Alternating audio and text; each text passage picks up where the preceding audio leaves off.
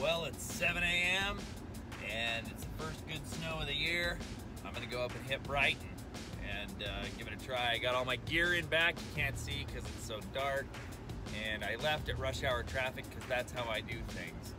So it's looking a little rough, but I'm excited to get up there and see what the snow's like. No snowboarding day would be complete without Dunkin' Donuts. Place. Now nobody does parking like Brighton.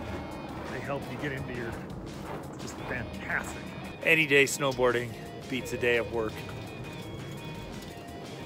The conditions were fantastic. New snow and blue skies.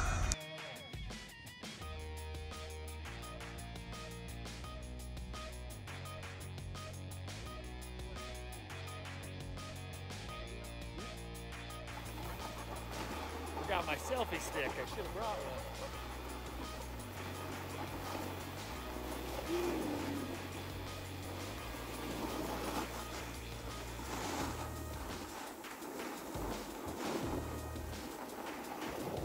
Well, that's all I had time for today. If you get a chance, get up to Brighton and give it a ride. Well, unfortunately, I got to get home now, but this is awesome. Great day at Brighton. This resort has it all. For the Majestic and the beginner pass, about $48, not too bad. Just about an hour from North Salt Lake area, 45 minutes. Traffic wasn't bad, roads were great.